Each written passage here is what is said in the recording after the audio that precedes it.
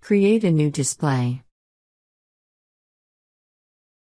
Make sure the trend symbol is selected, then search for Well 08.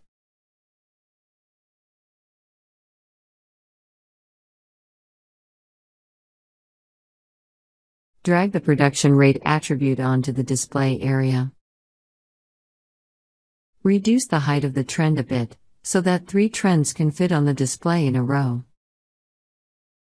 Drag production rate on the display 2 more times, to create additional trends, or copy and paste the first trend.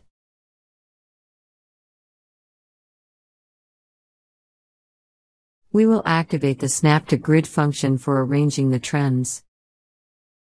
Arrange the trends in one row on the display.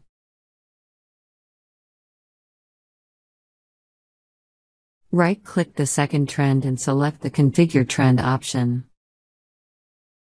Open up Time Range, and select Duration and Offset. Make the duration 24 hours and offset 0. This will result in a trend with the same end time as the first trend, but with a start time 24 hours previously. For the third trend, select Use Custom Time Range. Specify Monday as the start, and asterisk as the end. Note that if you need to make configuration changes to a couple of assets, you can leave the configuration pane open, and select the next asset to change.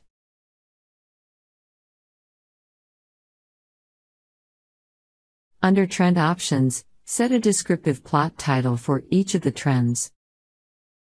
We will give the first trend the title Production Rate.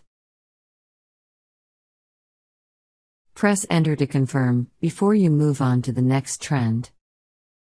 For the trend in the middle, we will use the last 24-hour production rate.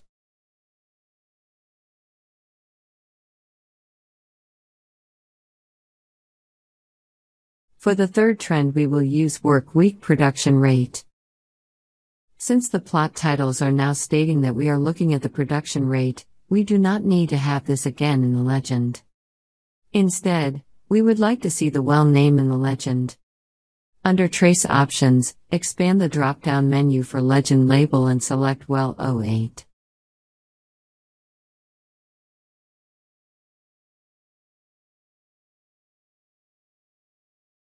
To have a clear view onto the data at the start time of each trend, we want to display the scale labels outside of the plot area.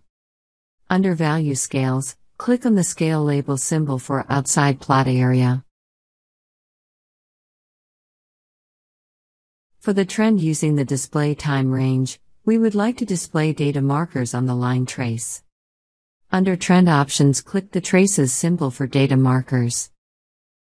Since the time range of the work week trend will vary, we want to use a different grid style to make this more apparent.